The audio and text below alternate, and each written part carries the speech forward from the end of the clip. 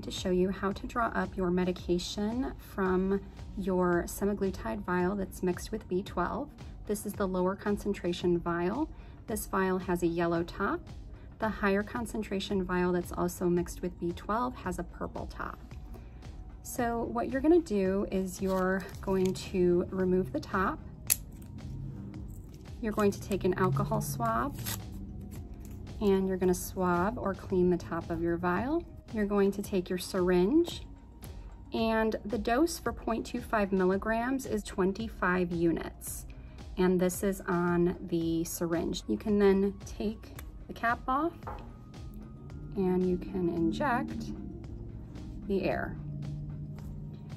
You're going to then invert it, and you're going to see the medication go into the syringe. And you want to go to the 25 unit line. If you get some air in there, you can always push it back in. That is 25 units.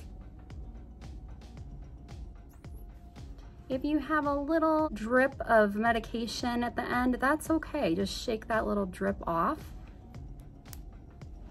If you're on the 0.5 milligram dose, go ahead and draw up to the 50 unit line. You're gonna also inject that air, invert it, draw back on the plunger, and this time we're gonna go to 50.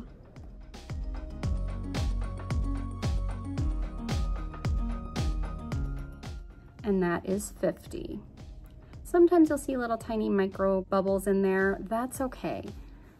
That is not air that we need to worry about.